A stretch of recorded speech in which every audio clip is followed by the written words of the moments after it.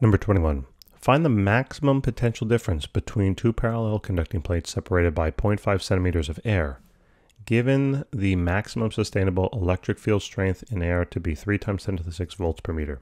So this is a simple calculation, right? You know that the voltage between two parallel plates, plate A and plate B, will be equal to the constant electric field between those two plates multiplied by the distance between the two plates.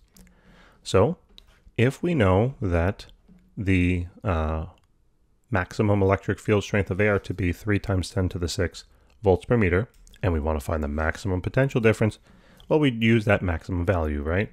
3.0 times 10 to the 6 volts per meter. The distance between them, it was 0.5 centimeters, and you know we need that in meters. So it's 0.5 then times 10 to the minus 2 meters, and simply now just plug that on in. So what do we get? We had 3 times 10 to the 6th multiplied by 0.5 times 10 to the minus 2. And we get about 15,000. So I guess 2 sig figs, so I'll just leave it 15,000, okay? And that's in terms of volts. And that's it. All right.